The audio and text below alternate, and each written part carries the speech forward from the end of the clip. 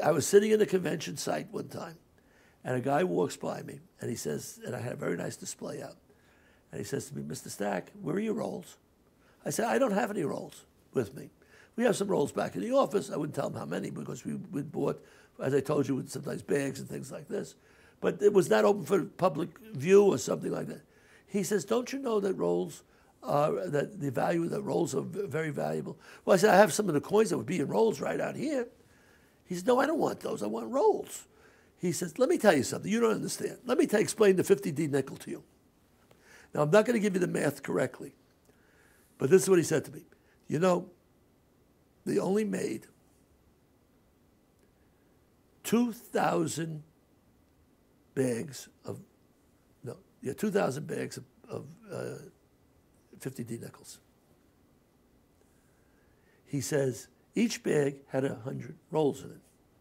So therefore, they have something like, what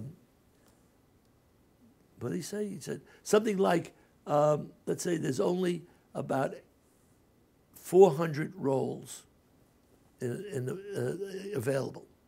They made 2 million coins, they get 400 rolls. They only had 50 bags. I'm making up the numbers. Right. And Mr. Stack, don't you understand that anything that has 50 or less is rare?